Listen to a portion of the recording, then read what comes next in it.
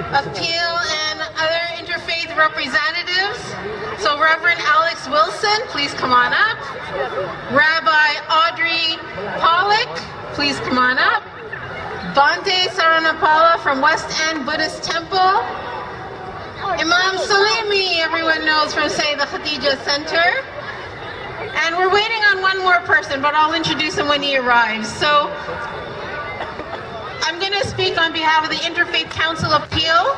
We've been around for over 20 years, and we do a lot of work building relationships with various members of different faiths across Peel region. And we are blessed that we have many representatives from many faith backgrounds. And, we really try to do a good job of being present for each other, standing up for each other. When the synagogue incident happened, we were there forming a ring of peace. And when Quebec mosque shooting happened, the Interfaith Council was with us at various masjids. And again, when New Zealand happened, we were present at many vigils. So I'm going to call upon Rabbi Audrey Hunter, who's the Rabbi Audrey Pollock, who is the chair of the Interfaith Council of Peel.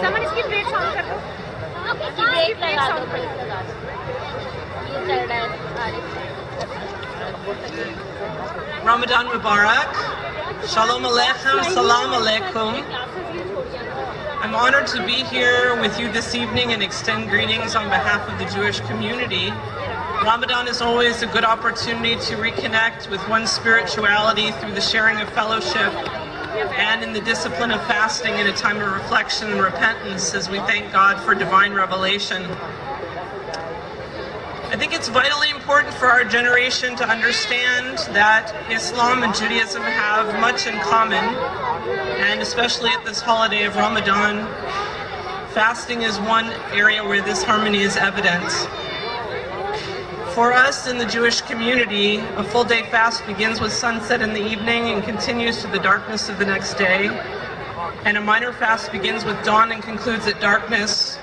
But fasting for all of our traditions really results in bringing us closer to God and to community.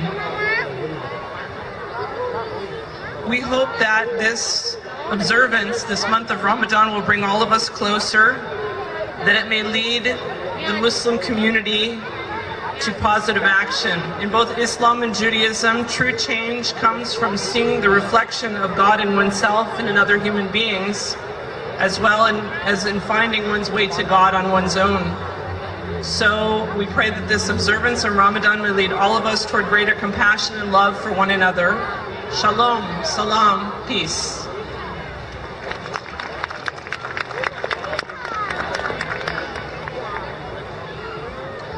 Reverend Alex Wilson.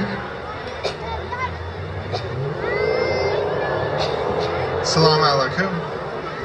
My name is Reverend Alexander Wilson. As mentioned, I'm a Presbyterian minister, and for the past 3 years, I have been fasting for Ramadan. And so I think that having your faith can be a very much a uniting part of what happens within our society.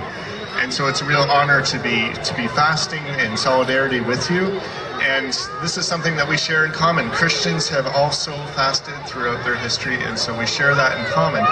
And we also share in common that during this time of Ramadan, as we do during Lent or Easter, it's a time to be generous. And I've been privileged to be involved with the Muslim Welfare Center and to prepare food for people who are in need. And that's part of what we do in Ramadan, is to be able to give something back, to be charitable. And it's such a positive influence in our society, and I'm honored to be here. So Ramadan Mubarak. Thank you very much. And now I will call upon Bhante Saranapala from West End Buddhist Temple. Thank you, Urs. Happy Mubarak. I'm bringing the greetings from the Buddhist community. I'm very happy to see all of you. So this is the Ramadan season, and it's symbolic for fasting. we also do this fasting as Buddhist monks every day. It's not all day, from midday to following morning, 4 in the morning. So we are practicing this to cultivate simplicity, to get closer to the freedom. At this moment, I would like to emphasize on one principle. We all are practicing religion and spirituality, but with one good intention in mind. That is not to hurt others and not to hurt ourselves. If we can stick to this principle, my dear friends, we all can have peace in the world. With this in mind, I would like to wish you happy Ramadan with all blessings for good health, happiness, and peace of mind. Thank you so much. I call upon Harmanpreet Singh.